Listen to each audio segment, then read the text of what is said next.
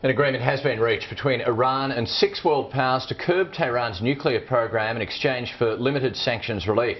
But the deal has sparked fears in Israel, with Prime Minister Benjamin Netanyahu criticising the agreement as an historic mistake and reserving his country's right to defend itself. Sky's Middle East correspondent Sam Kiley has more. Storming into a weekly session of his cabinet, the Israeli Prime Minister delivered his verdict on the diplomatic breakthrough, first in Hebrew. And to avoid any misinterpretation, Benjamin Netanyahu then followed up in English. What was concluded in Geneva last night is not a historic agreement. It's a historic mistake. It's not made the world a safer place. Like the agreement with North Korea in 2005, this agreement has made the world a much more dangerous place. His ministers soon joined the chorus, driving home Israel's anger that's fueled by an existential fear that the world powers have been suckered by Iran. The US Secretary of State sought to reassure Israel that the world had not been tricked.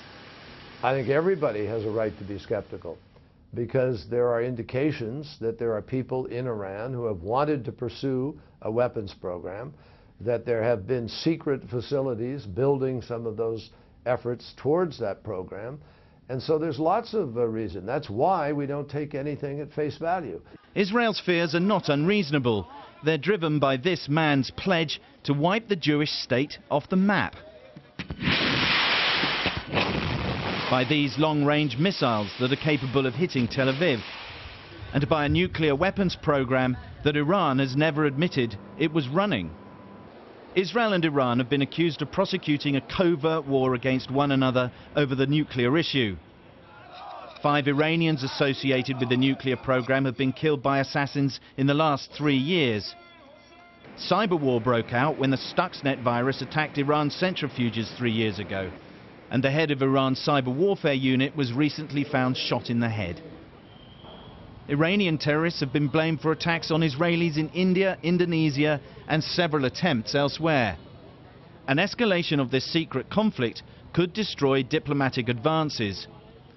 Global powers will now look to both sides to stop a shadow war that neither side admits waging.